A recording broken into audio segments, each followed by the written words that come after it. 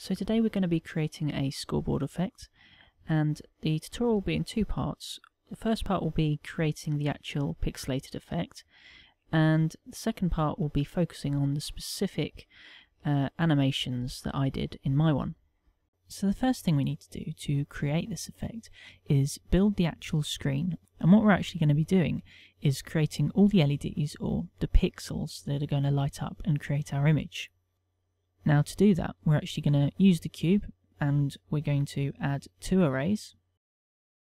And what these arrays will do is actually define how pixelated our image is going to look. So if we want the image to be less pixelated, then you would use more cubes to create the screen, which I'll show you in a minute. And if you wanted it to be more pixelated, then you would use less cubes, because each one of these is going to represent a pixel. Now for my one, I happen to know that 80, and then I'll add another array, and 45 works quite well. Now you can't actually see this second one because we're affecting the x-axis, so I want to set it as -1 on the z. We still can't see it because the cube has been rotated, so I press Ctrl A and do rotation and scale, and you can see it's now appeared. And then bring it all towards the middle and then scale it down a bit so we can see what we're doing. And what we want to do is have a gap in between each of these LEDs. So I'm just going to increase the size until we start to see a good gap. And you may think a gap like this would be too big, but remember, if you're going to see it from a distance back, you're not going to notice the gaps too much. So we're actually going to make them bigger than we think they need to be. So 1.5 should do it. And then we're also going to change this to be 1.5 as well. And we're actually going to project a texture onto the surface of these LEDs, effectively making them light up. And to do that, we're going to use an extra scene, because it's the render settings that need to change, and they would override the render settings we need in this one. So I've already got a new scene, but if you haven't, just press the plus icon and then new. I've got mine and it's called text. All it has is my normal text object that I use. I'm going to go over to the world tab, add a new world, set it to have a black background and then environment lighting, and we can leave that at the defaults. And then I'm going to create our orange material. And if I just set this to orange, we're then just going to turn on shadeless, because we want everything in this scene to be plain. So to show what's going to happen, I'm going to render out an image. I'm going to press F3 to save it. I'm not even going to bother to rename it. Make sure it is a PNG, just because it's high quality. And I'm going to save it in the directory where my file is. I'm then going to go back to the main scene, and then what we're going to do is actually apply our arrays so that we can unwrap it and add a texture. So I'm going to go U and then project from view, and then change to the UV image editor, clear out the render result, and you can see it's quite dense. And then we're going to open the image that we just rendered. I'm going to actually go back to 3D view and wrap it again, but this time with project from view bounds. Go back to the UV image editor, and we've got our mesh overlaid over the image. So if we're going to 3D view, we're going to quickly set up the material. So I'm going to click new. I'm then going to add a new texture, image or movie. We're going to choose the image we rendered from the other scene. I'm just going to click both so we can see what's going on. And we want this to use the UV mapping. And then I'm actually going to add another image or movie. And this one is going to be the same image. It's going to use UV unwrapping again. But instead of the colour, we're going to actually affect the emit so it uses a glow. So you can see it's gone a lot brighter. It's not quite right yet. So I'm going to desaturate this texture in the colours panel. Set it to RGB to intensity so it reads the correct values, and then we'll render this to see what the effect is. So you can see right away we're getting a kind of a pixelated effect, but it's not quite right, because if you think about LEDs and pixels, they can either be on or off, and at the minute we've got them kind of being sliced by the outline of the text, and so some of them are on, some of them are off, and some of them are just little bits, and it doesn't look quite right. So I'm going to go back into our text scene. And this is the main trick really of how to create the whole effect. we're going to set the resolution of this scene to render at the same amount of LEDs we created. So if I just quickly go back, this is 80 cubes by 45, which are effectively our LEDs. So we're going to render this scene at the same resolution. So this is going to be 80 and then 45. So if we render that, and obviously it's a lot smaller, we're suddenly getting sharper edges. Another thing we can do to correct this effect is, as I said, LEDs are either on or off, and they can't be half on or half off. So these pixels on the edges are transparent, and they're not showing the full orange colour, which I set it to be.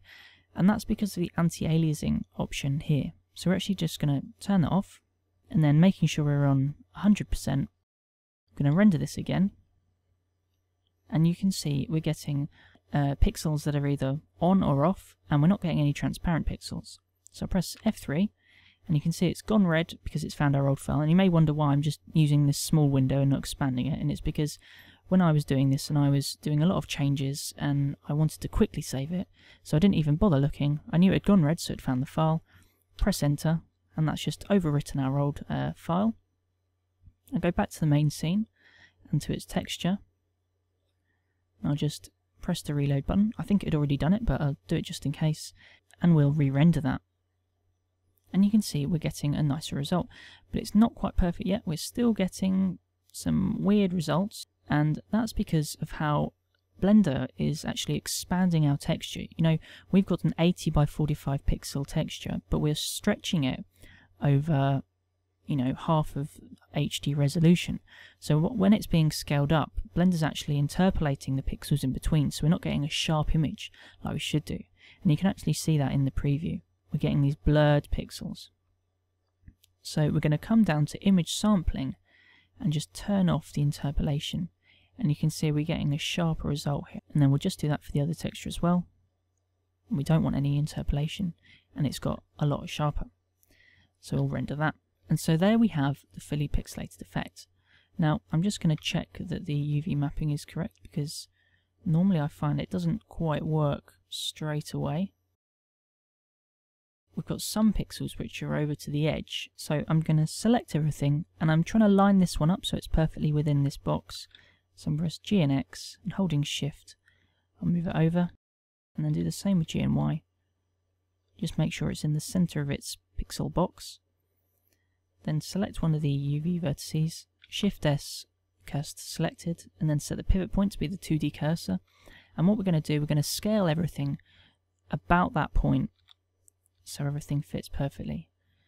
So if we find one that doesn't fit so well, like over here, it's got a very thin border. So we'll do SX, and holding Shift, we'll just pull that in a bit. And then we're going to do the same on the Y, so SY.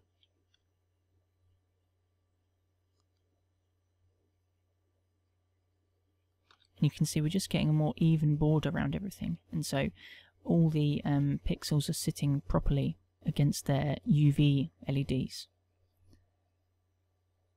So back to 3D view. We'll render this, and now we're getting the proper result.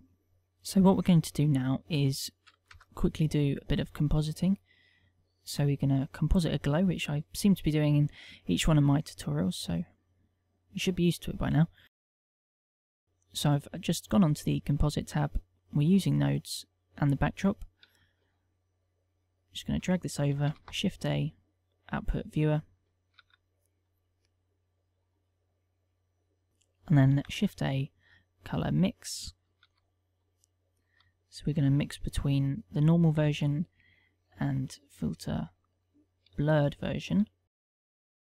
And we're going to set this to Gaussian, just set this to relative, and that means that if I enlarge the size of my render, I won't then have to enlarge the size of my glow, it'll just scale up accordingly. So set this to 5 and 5, mix in the original, so I'm mixing between the two, set it to be 0.5, and then make sure it's going to the viewer as well. You can start to see the effect we're getting, so that's a bit too much. I'll set that to 2 and 2. And then I'm also going to add color, hue and saturation, and insert that on the one on top, and just set the value to be 2. And this is the kind of the final effect you're looking at. So basically that's the whole effect. Now, just to prove how this works, you can now render anything in this scene and it will then come out pixelated, and you can then project it onto your screen. And to prove that, I'm just going to add a random object, set it to be orange, render, F3 to save, enter to override the old one, back to the main scene, and then just refresh so it's appeared there, and refresh. And if I render now, see it's pixelated that as well. And so you can really put anything you want into this other scene and it will pixelate it and do everything correctly. So for those of you that know exactly what you want to do and get out of this effect, you don't really need to continue watching, and the rest of the tutorial is really going to be focusing on some of the specific effects that I use, such as the small fireworks I've done and the fade out and some of the star effects. So the first thing we're going to do is the small little fireworks. So I'm going to right click, place a 3D cursor, add a UV sphere,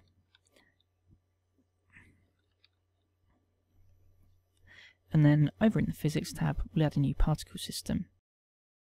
Now there's only going to be 50 particles. We'll have them starting at frame 15 and we'll end emitting also at 15. They'll last for 20 frames and we'll give a bit of randomness at 0.5. We can leave all this at the default. The velocity, we're going to change the normal to 2 and then a randomness of 0.25 just to give them all a bit of difference. We'll then turn on rotation and we want random, and that can also be 2. We'll set the size to be 0.04, but that will probably change in a minute. We'll put the Brownian up to 0.8 just to, it gives it kind of a bit more randomness as it moves, a bit of wiggle. And we'll also put the dampening up to 0.213, and then we're actually going to add the object that our particle system is going to be emitting, and that's going to be another cube. So I'll just change that to be orange. Everything in this scene is going to be orange. And that's just because how I wanted it. You can just do it in full colour, but the effect I was going for was orange, so everything's going to be orange now. Back to the particle settings, and we're going to set the render to be an object, and it is going to be cube 001, which I've named very well again. And then in fill weights we're going to turn down the gravity all the way, and we're actually going to turn down the force all the way because we'll be using a force field later and we don't want it to affect these particle systems. So let's give that a run through with Alt A. You can see we're getting a nice little explosion. So just go into camera view, place it a bit. I'm actually going to put the dampening down to 0.15. Let's give that a run through just so they go out a bit further. Dampening effectively is stopping them. If you watch them, they go out and then they all stop at their boundary before disappearing. And then I'm just going to duplicate this so we've got a few more. And then at the top you can see we've got a 3 because all 3 objects are using the same particle system. So I'm going to click the 3 to make this particle system individual, and then I'm going to change the start time to be 25. You have to actually change the end first because you can't have a start time that is greater than an end time, so you have to put this value in first, and then click the 2 because there's only 2 users, now there's just 1. And this one will be, put 35 in the bottom one, and then 35. If we run this through, we get this, which is a nice effect. And I'm actually going to move all of these onto layer 2 because later on we're going to be doing some more compositing and they need their own render layer. The next thing we're going to do is create that kind of effect where the whole thing seems to fade in solid orange and then fade out again. So I'm going to stay in the camera view, Shift A, add a mesh plane, and we're going to use an array just like the first one. So the first array was going to be 80. The second one is going to be 45, this will be 0, this will be -1, and then Control A, rotation and scale, and we're just going to try and scale it up, or rather move it over so it's in the corner, and scale it down so it fits entirely in the view.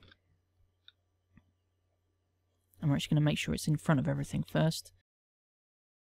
To do that again, just move it over, scale it in to make it a good fit. We're then going to make sure we've got merge set on the array and apply that, merge and apply, and it means when we go into edit mode all these faces have joined together. So the first thing we're going to do is use a really cool modifier called build, and we're going to set it to randomize, and it's kind of the opposite of the explode modifier if you've used it. I'm going to set it to 45 and the length will be 40, and that's how long we want the effect to last. So if I just play this through, all three explosions, and then it fills in, just add that material in. And now it's solid, we're actually going to combine another particle system with it. There's going to be 3,600 faces, and I happen to know that because that's the number of faces we've got, and that's what we're going to be exploding. We're going to have a lifetime of 250, and we're going to start around frame 80 and end around frame 120, so it's going to last for 40 frames. We're going to uncheck random, put random down here, because that's the order it's going to emit in, and this is where they're going to be emitted from.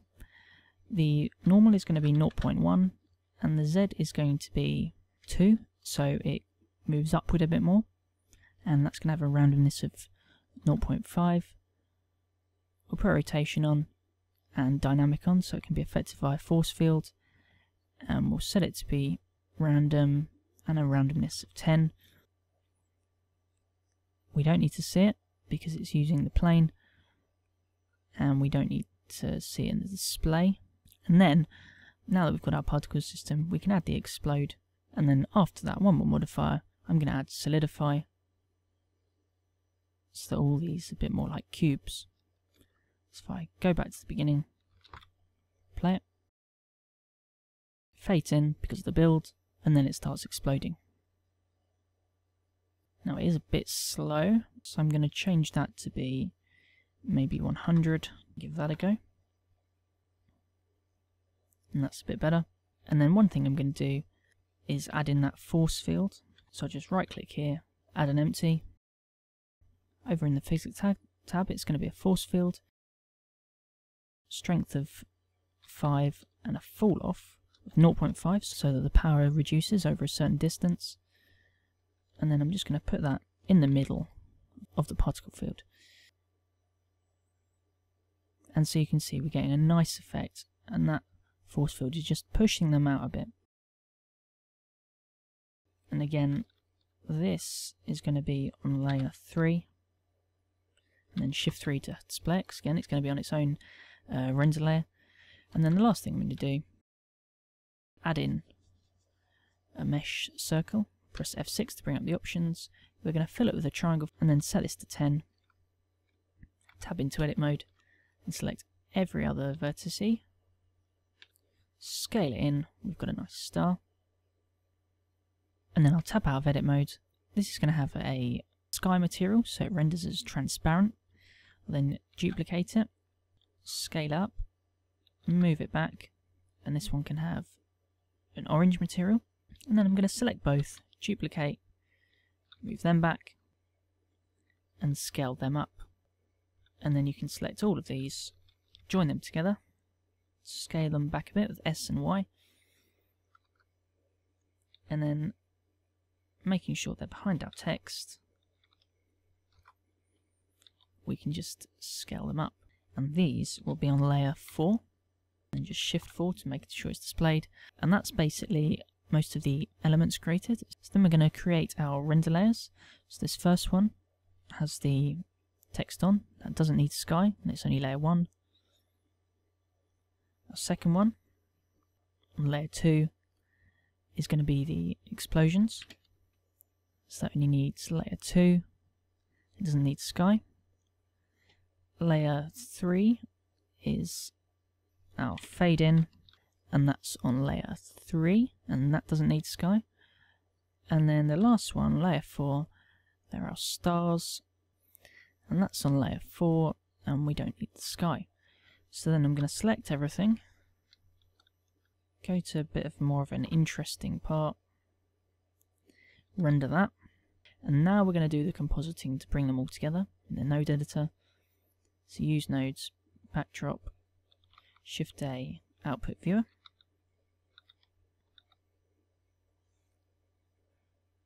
And we'll zoom in with Alt V. And then we're going to click this button here to show the transparency. And then we're going to duplicate this.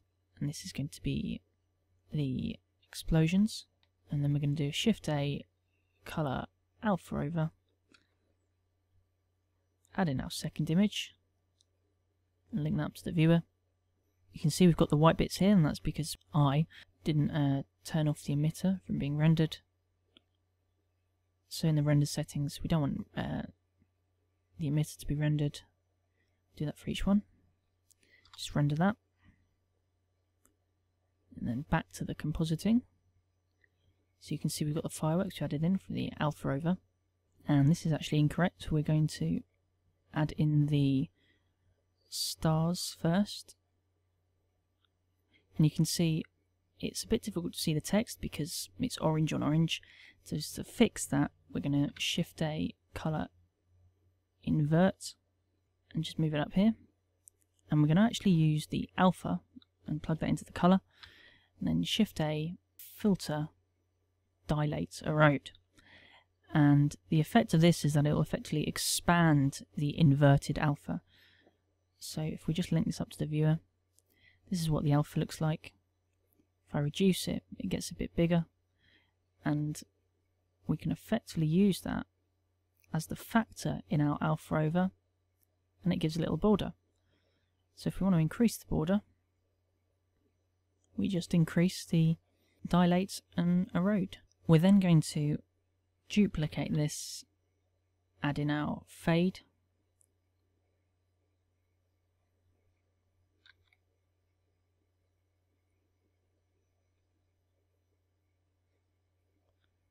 you can't see it because it's not at that point in the timeline. And then the last one we're going to do, just duplicating these with Shift D, is our little explosions that we already did.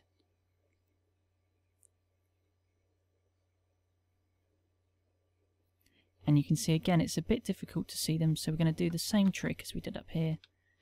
We're going to duplicate these down and link in the alpha and use that as the factor here, and then just swap these around.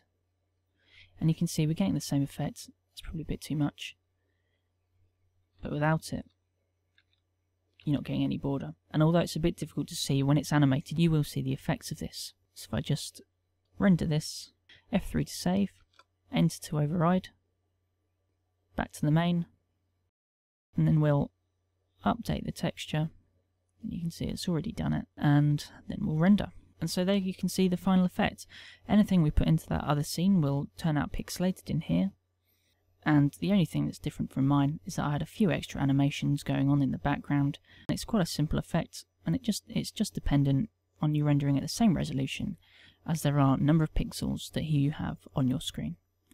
I hope you found this useful, and if there's anything I can improve, please say so in the comments below. I hope to see you in the next tutorial. Goodbye.